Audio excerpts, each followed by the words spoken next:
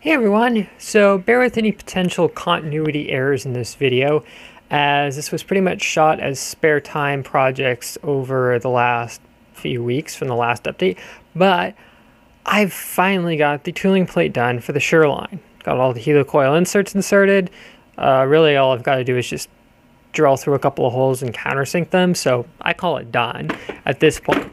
So let's recap where we've been.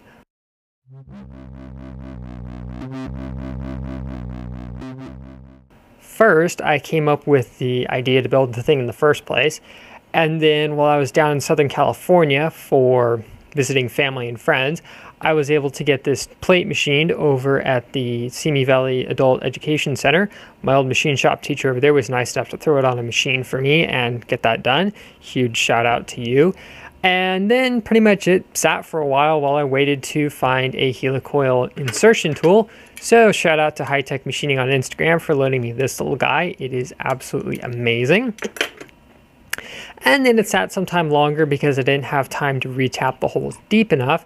So the other week, my machine shop instructor over at City College of San Francisco invited me over to come on over, throw some tools on the ground, scare everybody, all that good stuff. And I was also able to get the holes retapped to the right depth. So in short, the reason why the holes were not tapped to the right depth to begin with is because I did not have a bottoming tap which would drive the spirals of material out. It forced them ahead. So being I didn't want to blow up a tap in the part and I didn't want to drill the holes all the way through on the tooling plate, for those two reasons, I did not tap it to the full depth that I know it could have. I figured, you know what, I can just come along, retap it by hand. It was a slightly less efficient, but a lot more, let's just say, cautionary way of doing it. And sometimes being a little bit cautious is a lot better than snapping a tap in the part and wrecking a lot of work. Especially if you're just making a one-off of an item for yourself. Might be more work, but I like to say it's a lot more work to redo it. So now that I have the holes all retapped, I was finally able to get all the inserts inserted.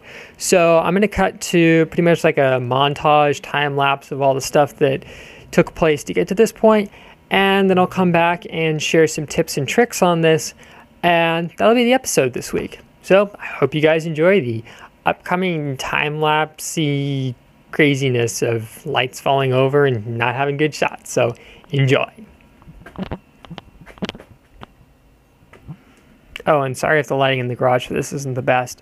I've got a crappy little desk light doing the work for me, but you know what? It's better than nothing.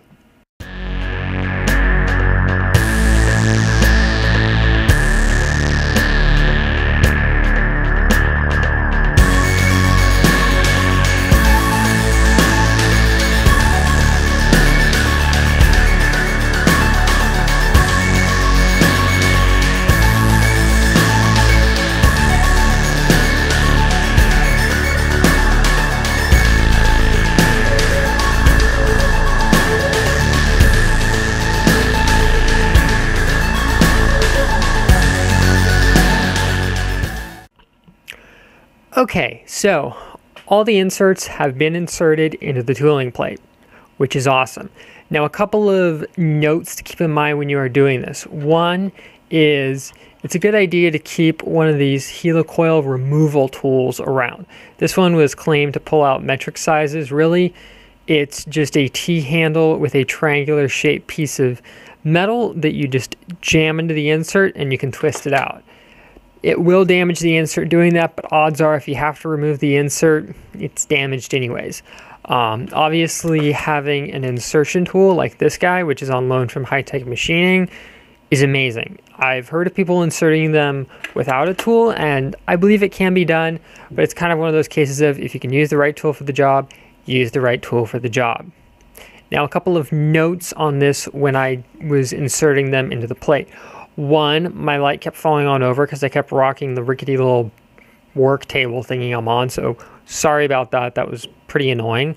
I also put some super lube grease in all the holes, as I figured even though these are dry film, which is a Teflon based material, inserts, I figured being that the tooling plate is not anodized, it would not be a bad idea to have a grease barrier between the inserts and the tooling plate.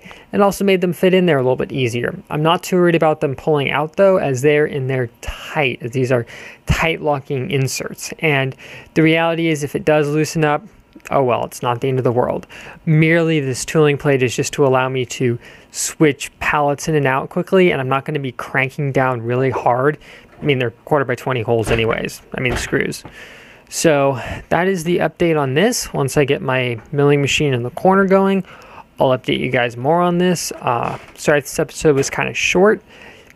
Kind of worked out that way this week, but I hope you guys enjoyed it, and I will see you guys next time on Make It with Calvin. And please work safely. We don't need any more tragedies in the community.